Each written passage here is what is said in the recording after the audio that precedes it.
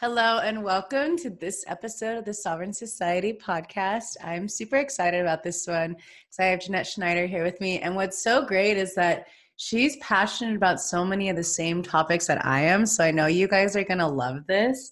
And she just released her first book, right? Your first one, Lore. Congratulations. Thank you. Yeah, I mean, it's very interesting. There's so many there's such a rise of books coming out right now. I think people are really hearing the call that we need to share our story. Like we really need to share our medicine. So I would love to hear what was the hunch of being like, okay, now is the time for me to write this book. Now is the time for me to release this book and to share it with the world.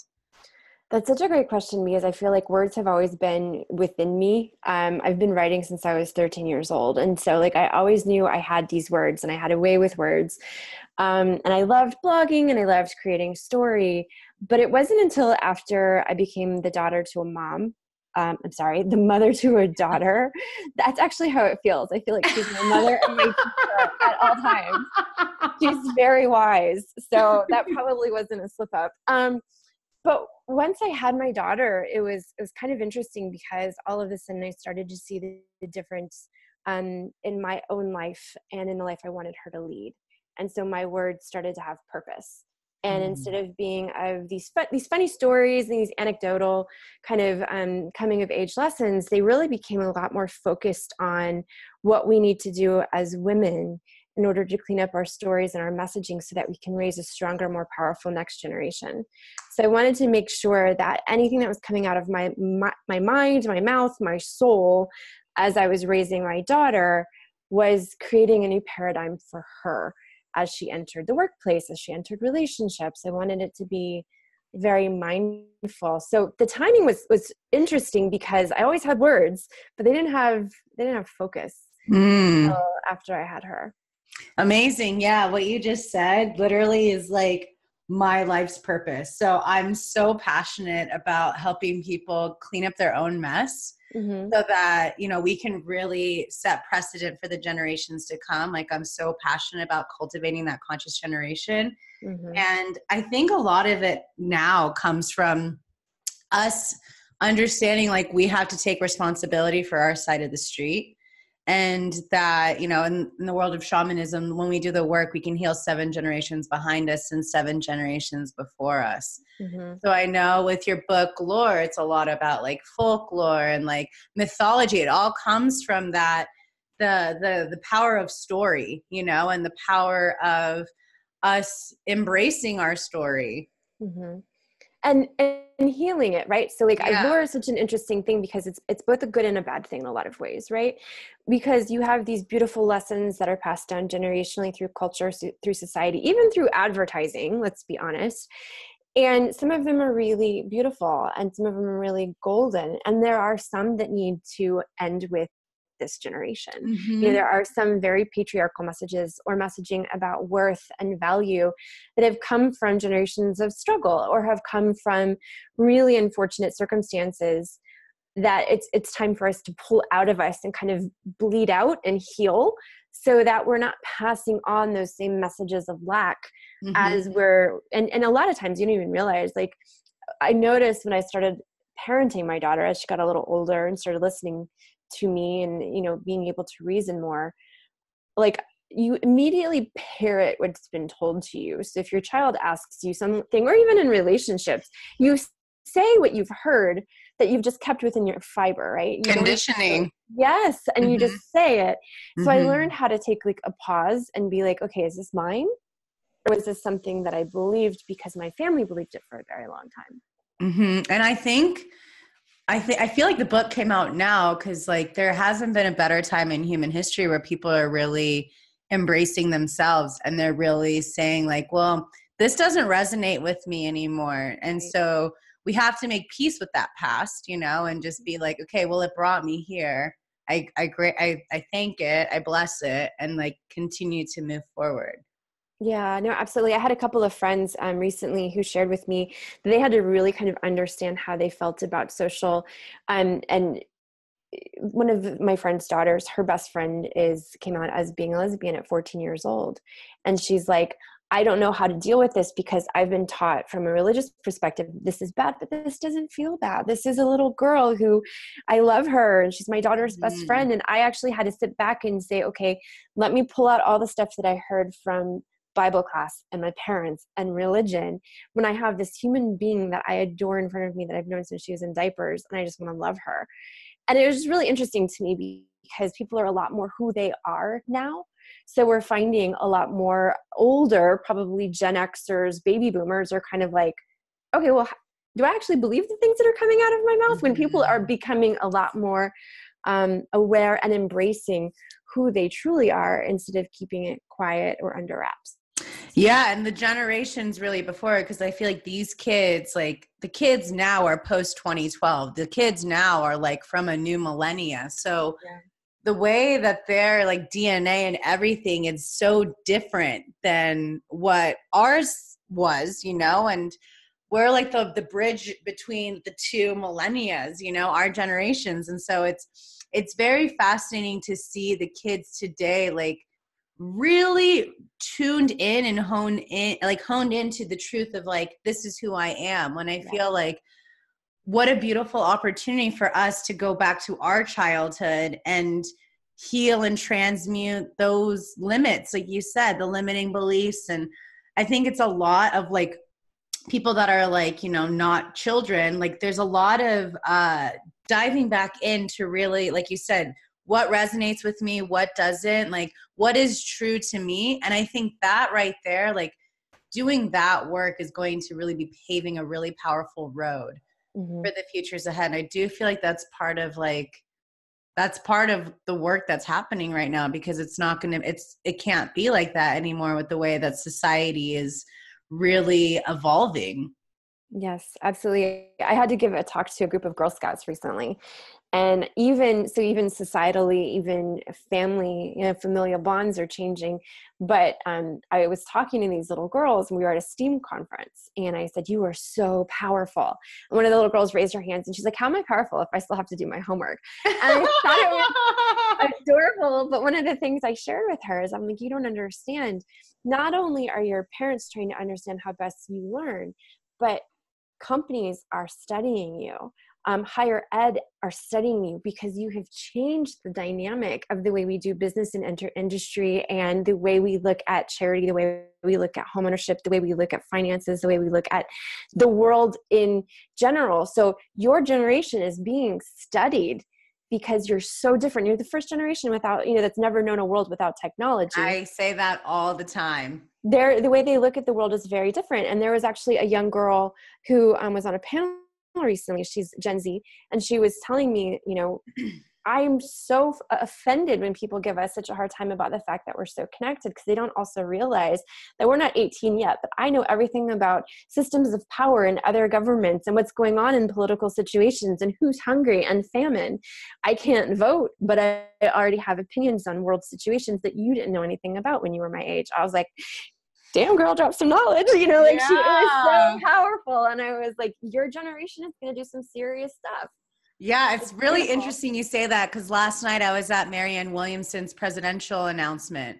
Mm-hmm. So I was supporting the live stream team and holding the container and, you know, supporting that. And it's very fascinating to see that, you know, and to see how everything is shifting to bring more even of that feminine essence of nurturing, you know. And I think a lot of times, like I know for me growing up, like as a little girl, like I went to Catholic school and there was like the proportion of boys to girls in the class, like there was only like 10 girls and like 30 boys, you know. Mm-hmm. So that in itself was just like, you know, it was really challenging to be like embrace like being a girl and like not being able to have you know, my, I don't know, I didn't really resonate with a lot of the girls in my class. So it's really interesting to see like more and more girls, like even breaking the mold of like what a girl is supposed to be in today's world. You know, I think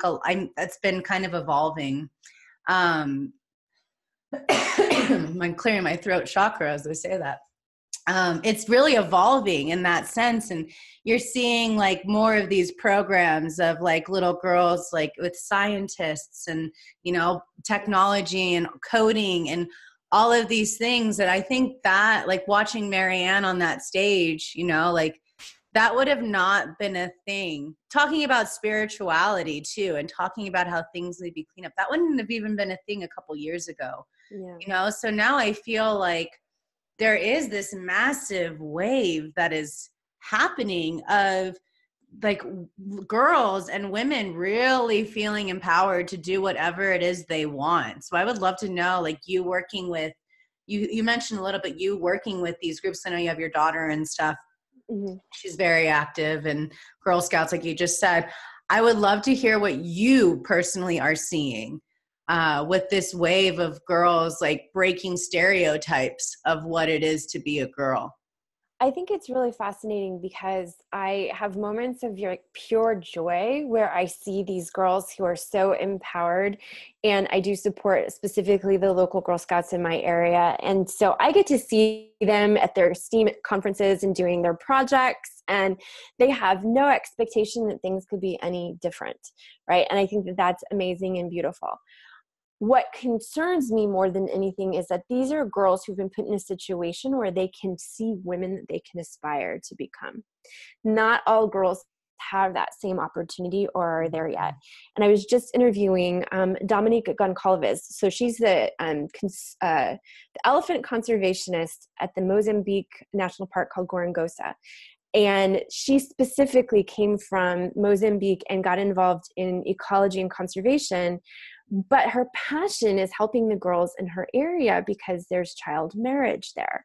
And so she's like, I want to end child marriage. And then she was talking about the difference in between the boys and the girls and how if there's opportunities for education, they're given to the boys.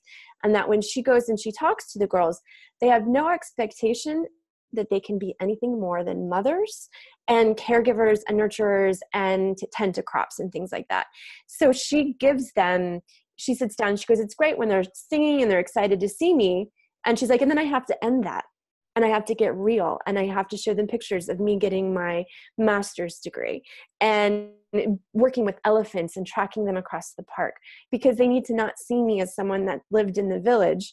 They need to see me as an accomplished woman. They can't be what they can't see. So I think for me, I get to see the dichotomy.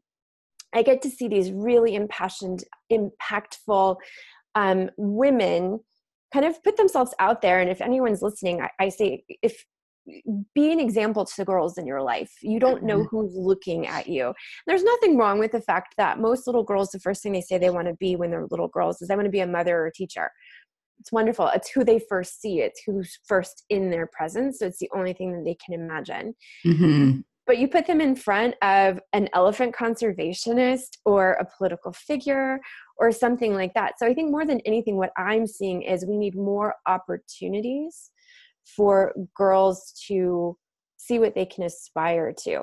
And it's needed. Like there's all kinds of data that comes out of Harvard and Kinsey that says we need more girls in positions of power in STEM-based fields, because there's actually data that shows the more women in positions of power, decision-making roles, and on boards, the healthier companies are. So we actually support the global economy and the community at large. So if you arm these little girls, which is like my life's purpose, with the ability to take on these roles and these positions of power, they're going to have the opportunity to pull their communities, their villages, their tribes, their families out of poverty, socioeconomic issues, early pregnancy, teen violence. They have such great opportunities at their fingertips. We just have to put more women in front of them. And I think empower more women to kind of lead the way. Mentorship is a beautiful thing. Yes. And I think it's more, especially in the States, of course, in developing countries, because they don't get that enough. But in the States, especially too, because so many of our public schools today aren't even like up to code with school supplies, working toilets, things like that, especially in these more impoverished areas, you know, where taxes aren't really supported to schools and things like that. I think it's like the big brother, big sister kind of initiatives of the mentorship. And I know, I think it's so critical because like the children are truly the future. And so it takes us as adults to also, like I said, take responsibility for our side of the street, clean up our mess. And if you want to master something, like how do we teach? We have to be able to teach, through our own experience and share. Like, I think that's a lot of the things of like not shaming where you've come from, because there's a little girl out there that just feels so alone and feels like no one understands what she's going through. And there's such sponges, especially between the ages of 0 and 8, like when the subconscious mind is being formed, like that right there, I'm so passionate about. And in my work, I do so much inner child healing, and really going back to those years of 0 to 8 and seeing where those core wounds of like abandonment and betrayal, and that gets stuck in our DNA, that gets stuck in our cells. And when we have children, guess what? They're still going to have to go through it if we don't go through it. So I would love to hear what you're feeling about the power of the subconscious. And I know like in lore, you have it as past, present, future doing the work. So really going in and making peace with that past of really cleaning up our childhood. Yeah, no, absolutely. And I think you can't, for my daughter, I had to do it for myself and for my daughter, right? I had to like dig in and be like, first. Exactly. I'm like, what is, and why am I entering certain relationships, and why am I allowing certain things in my life? And I think they say that a girl's self-esteem peaks at 8 years old. And what I think is fascinating is through the process of lore, it was actually kind of an accidental project. Where I had all of these really amazing, successful career women who I interviewed and said, would you share things that you wish you would have known when you were girls? And then we started doing love letters to our younger selves. The majority of the love letters to younger selves are between the ages of 4 and 7 years old. That just for some reason, we keep coming back to those age ranges from the letter, from the writers. And it's things about abandonment, worth, lovability. There is some trauma, absolutely, in some of the letters that I received from some of the women. And what's amazing is once you find these truths out about yourself, that your subconscious, it's almost like a story that you have carried with you throughout your entire life, and it has colored every single situation, every single relationship, every single work environment. And once you actually see that, and you actually get this nugget of truth that comes straight out of your soul, you can't turn away. You have to do the work.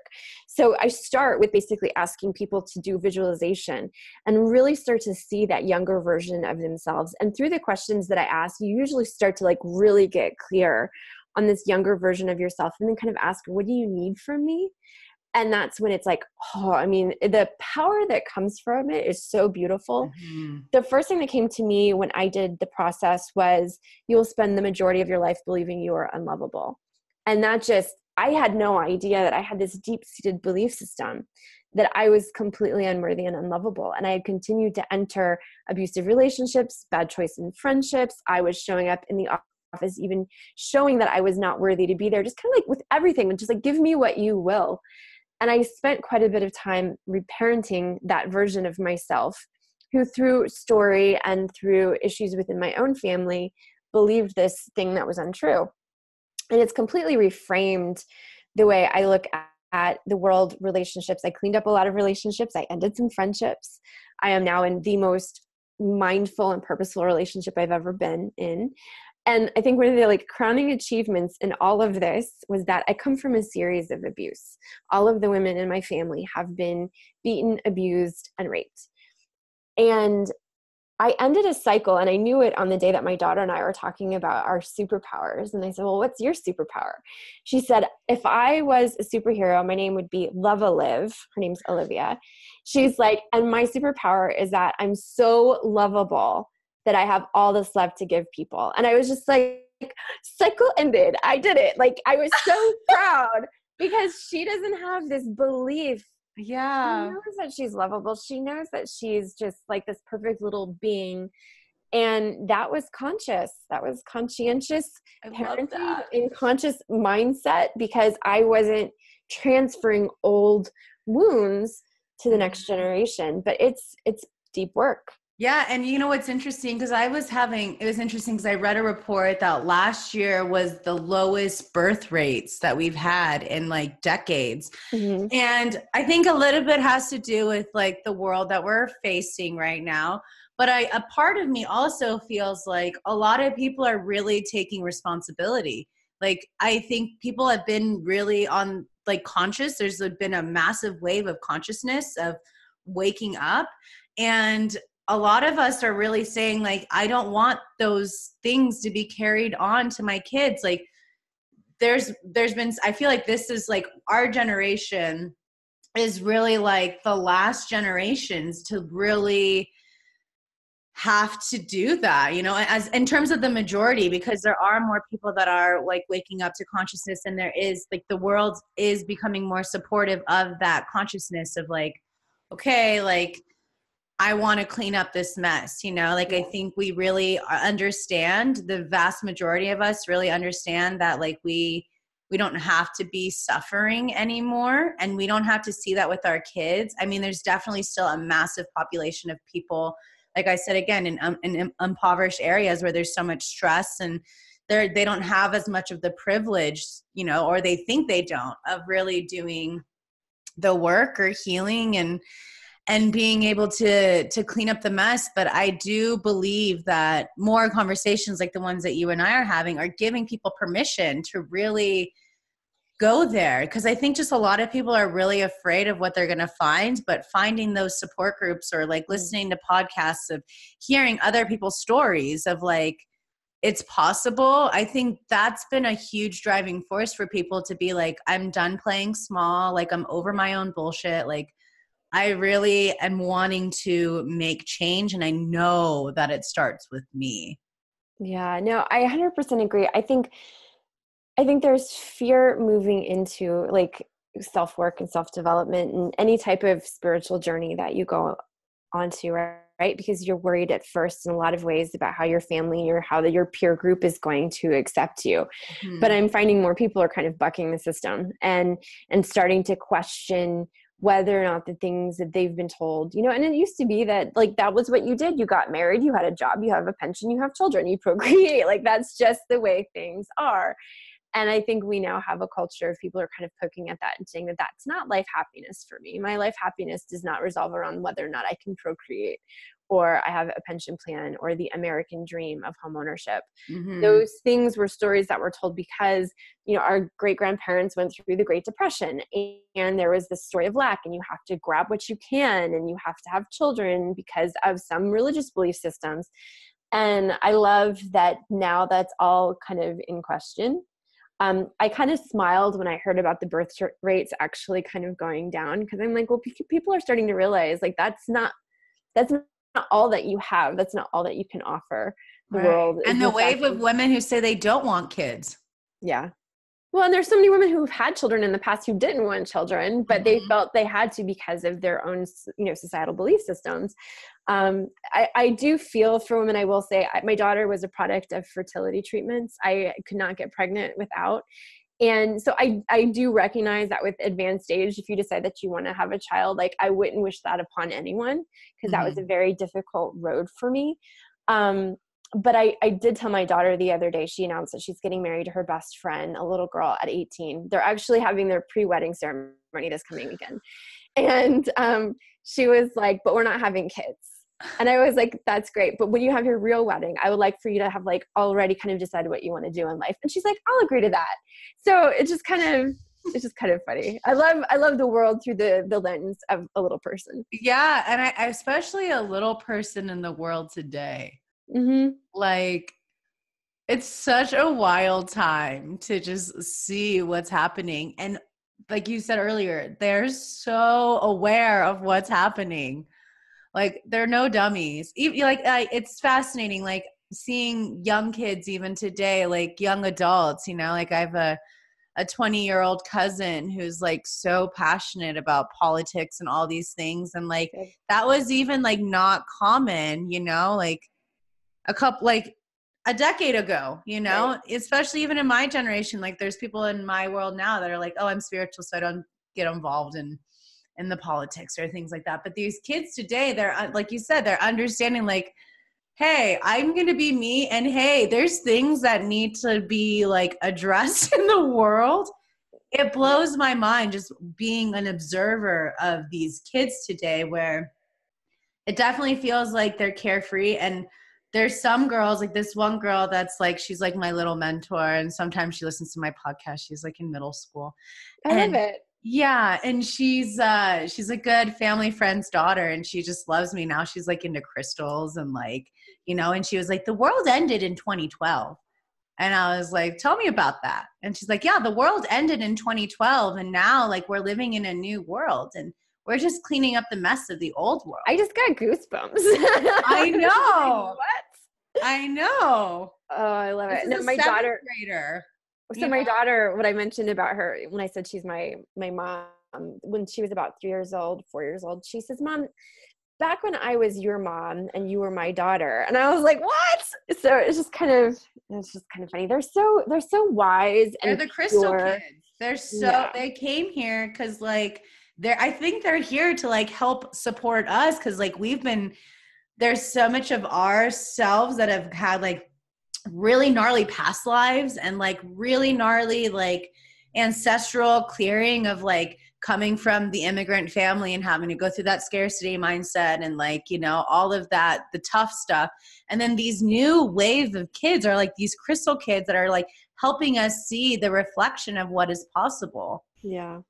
Well, and I remember when my daughter, when she first went into preschool, I truly appreciated, because she has several friends who have, their parents are same sex. Uh-huh. And so she's never known anything to be different, because as far as she knows, her friends' dads could always get married and her friends' moms could always get married. And someone referred to, you know, color one day, and she says, Mommy, we're not colors. We're all this shade of, you know, skin tones or something like that. And I loved it. And I do recognize that there has to be. Makes me want to cry. Well, I think it's so beautiful and so pure. And I wish we could get to that place. And I've had people argue with me like, well, they need to understand culturally what some people have gone through. And I'm like, absolutely, absolutely. But we don't need to put our lens on it, right?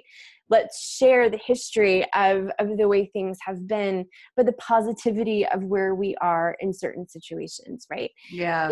And it's one of the things that I truly appreciate about her, is that she sees things so in such a pure kind of fashion. And I've done everything I can not to mar that in any way. And to make sure that, you know, we talk a lot about like, how does your heart feel? Do you feel anything in your tummy? And like, she asked me one day about abortion, actually. And there was a sign at her school. She was gone to Catholic school, and there was a sign about the sin of abortion, and she had read it at 5 years old. And I was like, I don't know how to have this conversation with this child. And so what I asked her instead was, well, how does it feel in your heart? And she said, well, this is how my heart feels. And I'm like, then that's your belief. Catholicism is a religion. This one is a religion. That one is a religion. They all lead to God, and God wants you to feel what's in your heart. And she was like, okay. And I was like, oh, you know, like, I don't That was good, Mom. Yeah, no, I was thinking on my feet, but I was also thinking through my heart, right? Like, it was, what did I want from my mom when I was that age? I didn't want rhetoric vomited at me, which unfortunately, like, I was raised in a very high control religion where I was just spoon fed beliefs that were not my own. And so I truly believe that she needs to be raised with the ability to form her own. So I give her the options and tell her, well, this religion believes this and this religion believes that, but you need to find what feels right in your heart. Yep. Definitely. Yeah. I mean, I have a lot of that from if I think of my childhood growing up in Catholic school, and my aunt's like a minister, pastor, like that's been a huge part. I think like what's really strong right now is the breaking of that like construct of like having to be in a like this container of like, this is what you need to be. And I think the kids today are so in tune with that, you know, and they're they really have the confidence to really make their own decisions and to really be like, no, this is like, they're very like blunt about like, no, it's like they know boundaries of like, no, that's not your projection on me. Well, and I love that too, because I write about boundaries specifically, right? Like, I love that my daughter and a lot of the kids I see are being given permission to create boundaries that we didn't have permission to create when we were children. Mm-hmm. So a lot of us are reparenting ourselves and learning how to create boundaries in adult relationships because we didn't have that ability. We were told, be quiet. Children are only allowed to speak when spoken to. You know, there was this almost, if you had an opinion, you were being disrespectful. Where my Mm-hmm. daughter is like, you're allowed to have an opinion as long as you're respectful. Mm-hmm. And, you know, we have had bound conversations where she's like, Mommy, I don't like it. Like, when we're at home and you tease me and you're like, you're being crazy right now. I don't mind that. But when we do that in front of my friends, I don't care for that. And I'm like, thank you for telling me your boundary. Because I want to know that as she gets older and she enters a relationship, she can look at her first boyfriend and be like, don't do that. Like, that's, to me, is, you know, that's success if they understand how to share that. And from what I'm seeing, a lot more parents are kind of getting on board, understanding the kids. We don't need to look at their disagreement or argument or questioning as them questioning our parenting or questioning us as an adult or being disrespectful. There's a fine line, I think, between whether or not they're being disrespectful and whether or not they're just curious and trying to establish their own boundary systems. So, I mean, and each parent knows your kid, so you know when that's happening, right? Yeah, because I think like I know for me the biggest topic has been the boundaries. You know, I was with one of my girlfriends last night, and she was talking about like boundaries have been such the hot topic because we weren't really taught boundaries, No.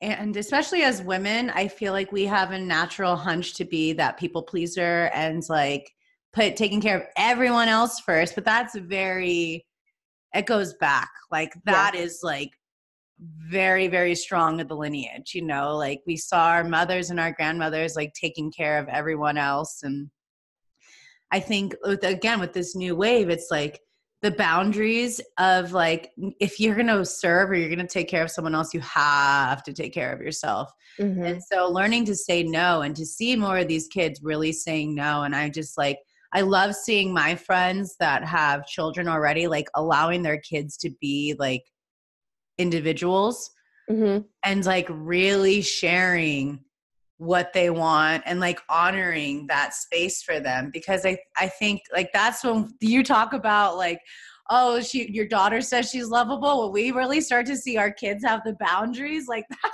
to me is like really seeing like, okay, like the work has been like Yeah. cleared. And that's why I'm so passionate about like sacred disruptors, because we are disrupting patterns that Absolutely. aren't susceptible and aren't sustainable for the futures to come. So it's very fascinating to see more of these children just like really, and like with conviction, they say Mm-hmm. no. Mm-hmm. Like girls in the schoolyard are saying no to the boys, and boys also, because I want to also make sure we're talking about little boys, because it's important that they also, you know, there's so much of the women's movement that they're seeing, and they have to also know like that's part of a toxic masculinity too. If we don't allow boys to also like, I don't want to say boys will be boys, but boys to express their emotions and boys to express what they're feeling. Yeah. And And I think boys do get kind of lost in the shuffle. And I feel bad for mothers of boys right now, because I don't want boys to be raised in this environment thinking that there's something wrong with them because of this like girl power kind of thing going right. on. I think what we need to do for boys more than anything is give them the words to express their emotions. And that's the one thing that I think that we lack. I remember talking to someone that worked in marketing for the American Girl company. And they were saying that they have a book about emotions, an American Girl. And there were several boys companies that were asking if they could actually license that, because there's nothing to talk to boys about emotions and what they look like. And I think there definitely is. I never want to leave boys behind, because I think they're just as important as girls. And even in my feminism, I even shared that I will never say girls rule, boys drool, or girls are better than boys. We're just different than boys. And unfortunately, because of my own situations, experience within toxic masculinity, the workplace, and some, you know, unfortunate circumstances, I feel very strongly and I advocate very loudly, but I also am the first person to say, but don't forget that we're not better. We just need each other. So if we can find a way to bring that masculinity and the femininity together as decision makers together, respect together, I think that's where things are going to change. Right. Because now, like, even girls can join Boy Scouts and things like that, which is great because there's a lot of thing in Boy Scouts that of those survival skills of like being out there that I think it's great that women and girls are really interested in that. But I also know that like there is a rise of like men's like boys groups, like my friends in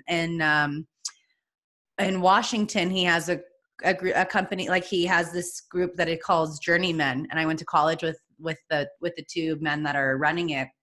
And they're very passionate about helping men really like boys become men in a way of like expressing emotion and like Beautiful. What that means to have like true like brotherhood. And because there is, it's been really challenging for me to see that because like I'm a sociologist at heart, and I love seeing the rise of women leadership, of course, but there is still that huge like, hello, like we also need to really make sure that these boys don't feel abandoned or they don't feel disempowered, you know? And I think it's so critical to really bring more of that awareness or still to have those conversations to be able to support boys because, you know, they too are the future. It's like not just little girls. It's like these boys are also the future. Yeah, no, I 100% agree with you. And I wish that there was the perfect answer. And I think that's the thing that I'm struggling with right now. I just got back from Africa. I was there for 2 weeks and I was so entrenched in patriarchal systems of power while I was there. And even within safari, right, and watching everything that's happening on the Serengeti plains with the animals and there's two gentlemen that were there from LA and they were like, have you noticed how patriarchal even the plains are when you're looking at the animal kingdom? And I was like, yeah, it's baked in, right? And then we went to some of these, I truly believe that there's been kind of a movement away from rites of passage, right? Where boys go through something to kind of show honor and loyalty to become a man. But then I'm with the tribe that they do have rites of passage, but even the local villagers are like, but they treat their women poorly. And so I'm struggling, right? Because I'm like, I know from a data scientific perspective why we need girls in positions of power and how toxic masculinity has damaged them. But we've failed our boys too. Like there's something that has been broken, and I don't know that we're ever going to get to an environment where we're genderless, right? Where we're like, I see the value of the man and I see the value of the woman, and we need both to come together. Right now, what we're trying to do is we're trying to correct a broken system by raising up the other side, but it's still creating. I mean, you've got to fix that broken system, you had to create a new system. Exactly. And I think that that's what's frustrating me right now too, is because with the Me Too movement, beautiful. We need more women to come forward and talk about the abuses that have happened within the workplace. I myself I can say Me Too way too many times. The thing that bothers me now about that is we're moving straight from issues of sexual harassment to gender discrimination because now men in power are afraid to be around women. And I'm like, what are we doing? So it's almost like it's like the pendulum swinging right now. And then there has to come a point where it finds itself in the center right now, because it's just like, there's so much hurt that's arising right now. And so I think that's why that pendulum is swinging, is because there's such pain. There is. And it's generational. Totally. On both sides, right? Because you've got so many different systems of survival and scarcity that have been baked in to both genders. Throughout the span of time. So it's one of those questions that's really hard to answer. Like people are like, what would you do in this situation? And I'm like, I think we need to like throw it all away and start over. But that's one of those wishful kind of things. Like, how do you start from a place where I think it's still education. I think it's having conversations. I think it's education. I feel like it's allowing like an open forum for like men and boys to feel safe to talk.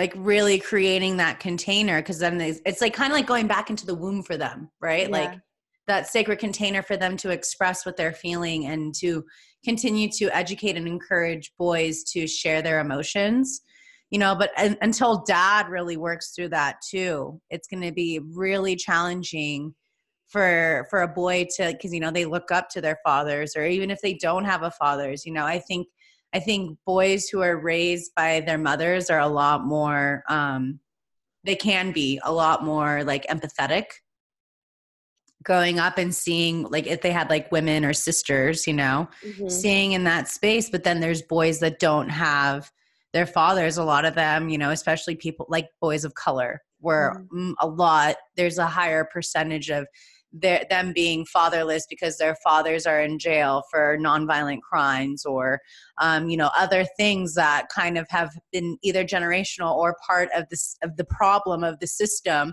of race. And so to me, it's going to be really interesting to see. And I think, like I said, I think with boys, it's like the mentorship and like allowing them, because I feel like they're yearning for that. They really are, but they just don't know how to express it as well as little girls because they're afraid to. But then again, this new wave is just, it's very different too with this new wave of kids. Yeah. I know that I feel hopeful, I think is the only thing that I would say, because I see so many people stepping up, young people, stepping up. I see data and statistics and shifts in political dynamics and who wants to step up and who wants to be involved.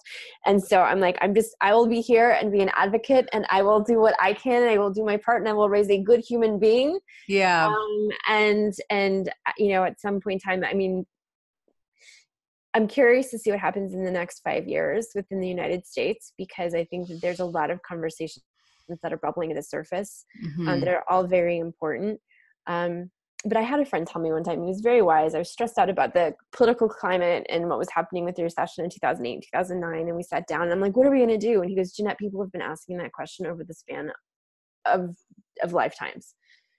We always think that what's happening with, like, in our situation has never happened before and is the biggest, ugliest thing.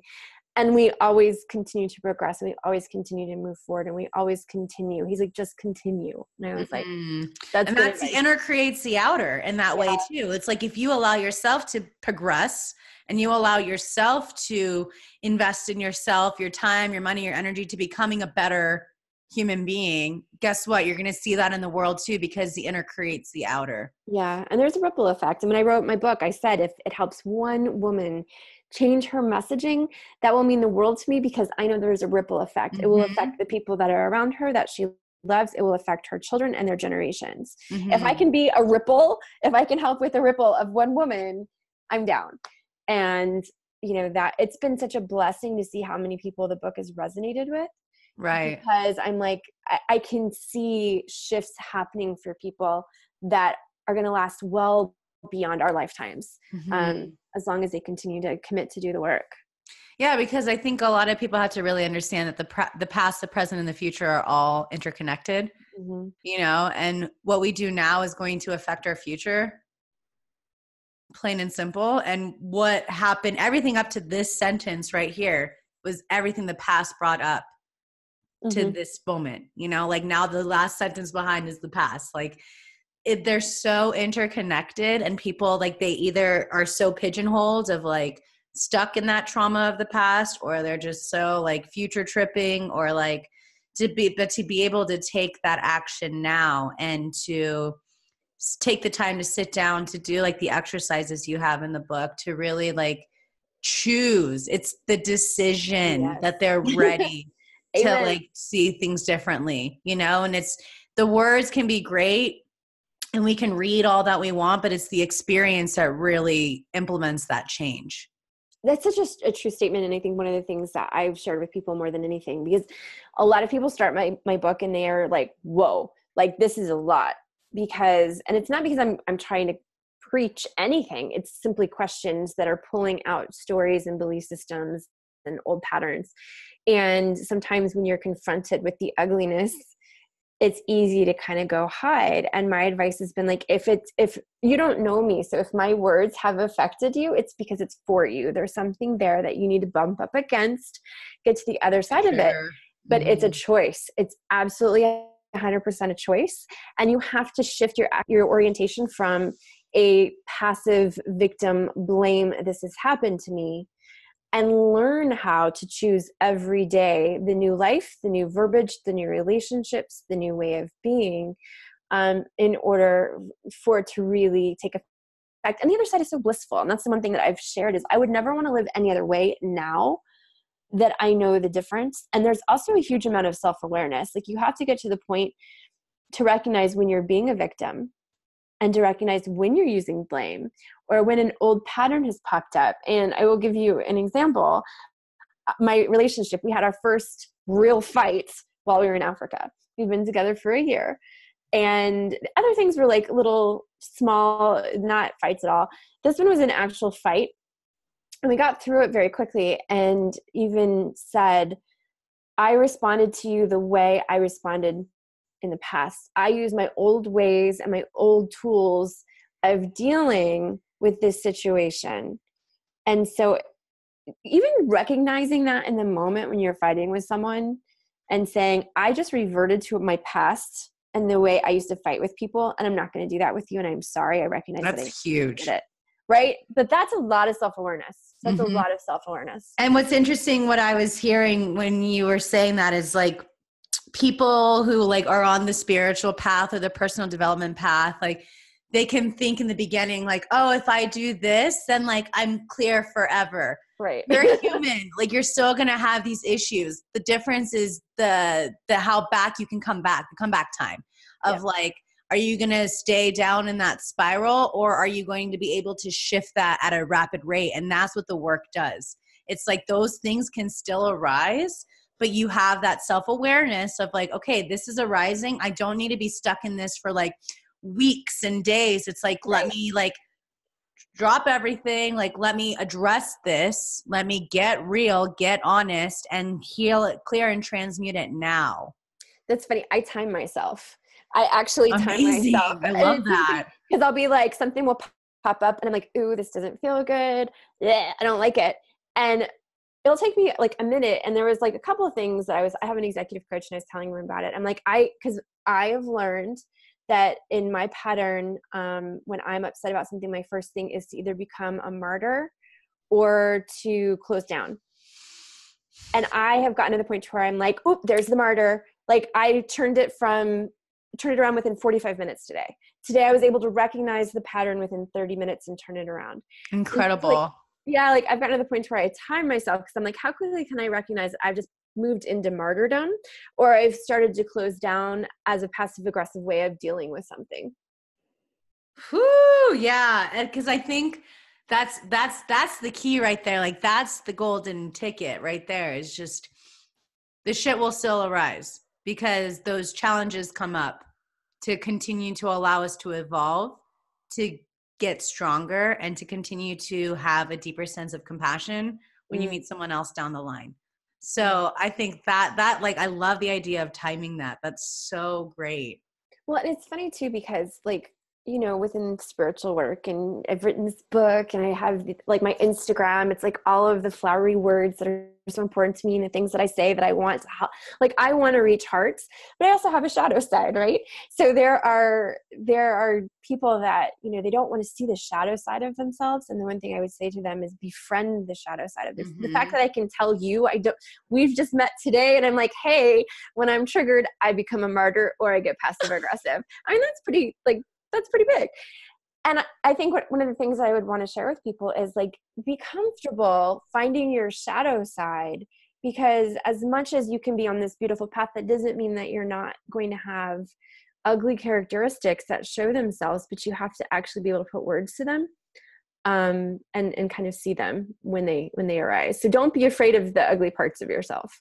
Yeah. And I think that's so important is like embracing the shadows, because that's like, I always say the stars shine brightest in the darkest of nights. And I love when the shadow arises because I know I'm up leveling. Oh, that's good. I'm like, All right. I like that. You know what I mean? Like, Yeah. that just came to me. Like, I love when the shadow arises because I know I'm up leveling to a higher thing because that shadow has been taking space.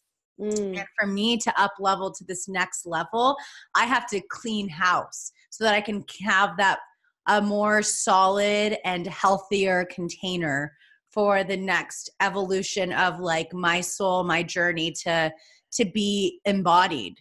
Mm-hmm. You know, so I think I want people to understand that like there's no shame of the shadow. Like Right.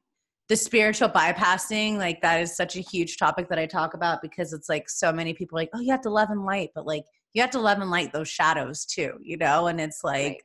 you have to understand because again, like it cannot be ours. It can be ancestral. It can be societal. Like it can be ours. But I think the days of like shaming and blaming really are coming to an end. Yeah.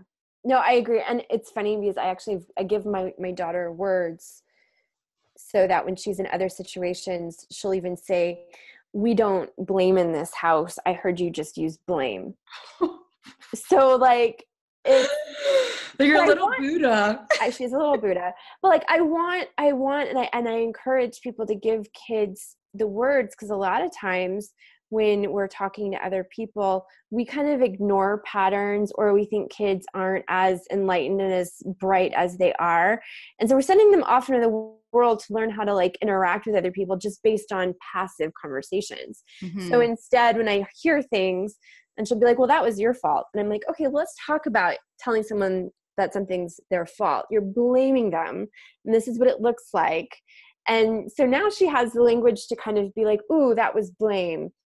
We shouldn't blame people. I take responsibility for that. I just like if all parents did that, like what kind of like world would we be creating? You know, I think I know down the line, like once I have kids, like hands down, my work will be around conscious parenting. Like I know that because I've had to go through the depths of my own childhood. I had a very traumatic childhood and there's a purpose to it. Right. There's a purpose to it. So that's, again, getting out of the victim, choosing to be victorious and understanding that it's all happening for us and that these are like the breadcrumbs that are showing you what's happening. So I love the work that you're doing. I think it's so critical. And I think it's, like I said, I'm so passionate about conscious families and like raising a conscious generation. That's what's going to heal the world. Yeah. Like, and I, when you were talking about what I kept seeing was like, how amazing would it be for us, you know, if we have the opportunity to do it, to bring our kids to these developing countries and to really see what's happening with the kids there and have them interact with the kids there, you know, and to really see, just to have a deeper sense of that depth. Like I know for me, once I have kids, like I'm going to bring my kids with me around the world. Like I want my kids to I want them to be global citizens, to really experience the different cultures, because in America, we can be in this bubble. Oh, yes. Oh, yes. Absolutely. It's, you know, and so for me, like I'm working on getting my vibration to the space where I can have the financial abundance to be able to bring my children to these developing countries, have them do humanitarian work while also respecting the culture. So it's not like this, like, oh, I'm from the West and I'm here to save you. It's like, no, I want to learn from you. Yeah, no. And that's so important. And it's funny, as I was traveling through Africa, like I saw astounding poverty and children without shoes and bathing in muddy, water. And all I could think is I want my daughter to see this when it's time, right? I need her to see what's happening in the world because we are a very inwardly obsessed country. And I think I love what you just said, though, about also respecting the culture, because that's one of the things that I realized so resolutely while I was there is that we don't have all the answers. And, immersive experiences and understanding, I think that's the only way that we're going to be able to bridge gaps. It's the experience, because it touches the heart. And then through that touching of that heart of, we are human, like, and we are becoming a heart-centered consciousness. Like that's what's happening. Like the old chakra system is kind of like transforming into just being centered in the heart, especially once you've done like the deep inner child, like from 0 to 22, like that deep trauma work and that healing work, there aren't any blocks there anymore in those chakras. So then you're all centered to the heart. So I feel like I'm so optimistic about our future, and I feel like we've only scratched the surface of what is possible. Yeah. No, I agree. I'm very, like I said, I can't wait to see what the next 5 or so years look like. I think there's going to be some big shifts that we don't even expect. I know a lot of people, and I know that this is a controversial topic, but I know when Trump came into office, a lot of people were very like, I can't believe this is happening.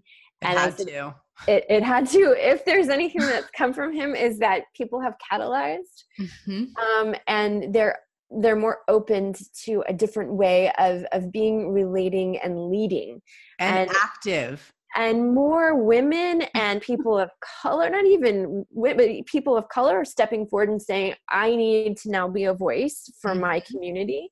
Share your medicine. So I'm like, all right, you did your thing. He had some kind of contract. Yeah, I definitely agree with you. Like, I'm so passionate about, like I said, I'm passionate about politics and like understanding and really tapping into it. That has been his purpose, is just to really clean up, transmute, and there's been a lot of debris in this country too, to me, it's like Nixon repeating itself watching this whole administration. So to me, it's like, okay, there were still wounds of America that really needed to be addressed. And this is like, the scabs have been lifted off, and it's right. Like, okay, let's like put the salve on by like embracing love and by really like hearing the people whose voices, like the ignorance, and and educating them through love and understanding everyone's doing their best based on how aware they are. So I'm very excited to see like more people, like the work is not over, like people, if anything, more and more people are understanding like, oh shit, I have like responsibility. I have to clean up my mess right now. Like, it's not like, okay, we've plateaued with that. No, like people are like reading your book. They're like listening to this podcast. Like they're searching to really elevate their awareness and their consciousness and to heal and to like be that disruptor. So to end this call, this has been so fun. I've been thoroughly enjoying this. Thank you for being here. Me too. Holding this and going. I hate small talk, so I love going deep in this. This is so great. So there are a few questions that I love to round up with. Sure. What would you say is your animal totem? Your spirit? The lioness. Woo! Well, so when I was just in Africa, I experienced the lioness in all manner of ways, as the partner to a lion, and the way she respected him, but at the same time let him know that she had a voice. How she acted as a mother and the way she nurtured her cubs, but also how the pride of lioness came together and raised their cubs together and fed together. And they would go and kill an animal and then they would eat. And there was such respect from the animal kingdom that the hyenas and the jackals and the vultures would not come in until the lioness was done and signaled them that she was done and that was now their time. So I got to see her in all of this. And I was just like, that's my spirit animal. Like, amazing. Because I feel like we're so layered. And here I can speak from a data finance, high finance perspective, and I can put on the business suits, and I can be a really loving, nurturing mom and a woman. Yeah. Like, and I can be a woman for women, and I can be a good partner. And so I'm like, that's my spirit animal. I love that. Okay, you're going to love this conversation. Okay. This question. What would you say to younger Jeanette? So in the book, I said, you are so powerful. And I think that stands true today. Even Lioness, hello. Yeah, right? Well, because we doubt ourselves. Even when we realize like how far we've come, I think that's the one thing. Younger Jeanette grew up in poverty, grew up not like the poverty I saw in Africa. After that, I was like, completely different. But the women around me in my neighborhood were abused. They were trafficked. They were beaten. They were murdered. And so I saw really terrible things as a kid, and women were subjugated to a very ugly, brutal reality. And so I always knew that I was supposed to be somebody, and I knew I wasn't supposed to be there, but I didn't know what that meant. And so my advice to my younger self was like, you are so powerful. You just don't know it yet. Now I know that I'm powerful. Aww. I just have to remind myself of it every now and then when I'm like, oh, what am I doing? I love that. Okay. So other than lore, what would you say was the book that really changed the trajectory of your life? Oh, wow. So I have to say The Artist's Way by Julia Cameron, because I still use her writing practices. It was a gift from someone that I dated in my 20s, and I still use it as a practice to unlock myself. And I mention it a lot because I feel like unblocking yourself and learning what's in there under the hum, right? It's the greatest gift that you can give to yourself. Really learning yourself and knowing yourself without the noise of who people tell you that you are comes out of writing and journaling. And it has been a game changer for me. It's a common book that people share on here. Yeah. That's amazing. Yeah. Amazing. Okay. So, what would you say to someone who, may have a hard time with their daughter right now? Like people that are having a hard time, like connecting with their daughter, with their children. Mm-hmm. What would you say? I would say to have faith and to dig in to your truth as a parent.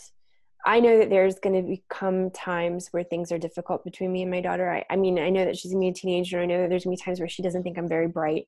I was raised with an alcoholic addict mother, and I don't know what it's like to have a connection with a maternal figure, right? And the one thing that I know as a mom now of a daughter is that I did my very best. I opened communication. I always trusted. And she asked me one time, she goes, "Mommy, how are you such a good mom?" She's never met her grandmother. And she knows that my mom has grown up problems. And she's like, "How are you such a good mom?" And I said, "Because I always think of what I would have wanted when I was your age." So the advice I would give is look at your child that you're having trouble with and say, what would I have wanted from my parent when I was 13, 15, 16, 18? Mm-hmm. And trust that aspect and know that sometimes they have to go away to come back. Mm-hmm. Oh, I love that so much. That's so beautiful. Oh, okay. So where can we find you? I spend a lot of time on Instagram. So at ms.Jeanette Schneider. My website is JeanetteSchneider.com. I just launched my own podcast, which has been so much fun. Yay, congrats. Yeah, thank you. It's called Gold with Jeanette Schneider on Apple and Spotify. So I'm always around. Amazing. And then one last question. If there's something that's like coming up for you that just feels like someone is like needs to hear right here, right now, what would you want to share? I think the biggest piece of advice I could give anyone is to invest in themselves. And that's primal, whatever that means to you, whether that's spending money on a therapist or a healer, or that means you need a life coach. If you're searching in any way, shape, or form, wake up in the morning looking for inspiration, invest in yourself. It's the best money, time, energy you will ever spend. Amen. I agree to that. And I think a lot of people don't understand that, like, even people like spiritual teachers or coaches, like we still have coaches too. Oh, yes. Like, yeah. Oh, yes. I have like mentors and a coach still, because it's like, that's how I'm going to continue to up level and to be of service. So I love that message. Thank you. Thank you. Thank you so much for this incredible conversation. I'm so inspired and so grateful to have you here. Go check out Lore and go do the work, guys. Just do the work for the generations. Damn it. No. No, I agree. Do it. I love it. You'll thank us later. So Exactly. Thank you everyone for tuning in. And thank you again, Jeanette, for being here. And we'll be chatting with you all soon. Take care.